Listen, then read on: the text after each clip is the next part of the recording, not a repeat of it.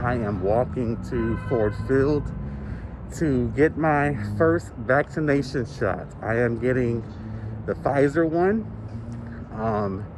I'll be honest with you, so I am a little nervous. No, I am a lot nervous, but I believe that this is the first step to beat this deadly virus that I have been reporting on for over a year now.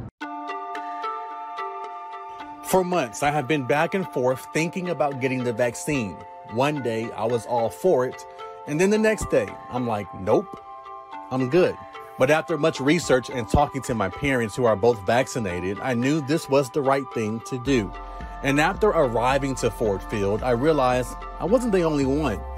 There were literally thousands of people waiting in line, just like me, for what many are calling the shot of hope.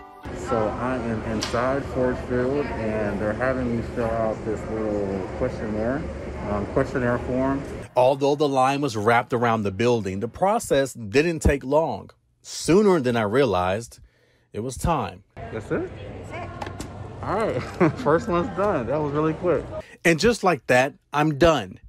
But I realized there weren't many young people between that crucial age range of 20 through 39. Detroit Chief Health Officer Denise Fair says that's a big problem. A lot of young people are healthy. They don't have any chronic diseases, but they could be asymptomatic.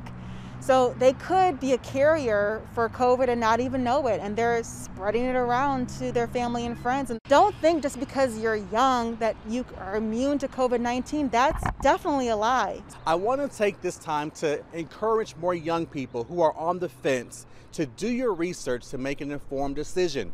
Talk to your family members, your experts, your friends, your loved ones. It's all about making sure you protect yourself, your loved ones, and the community. I'm Larry Spruill, Local 4.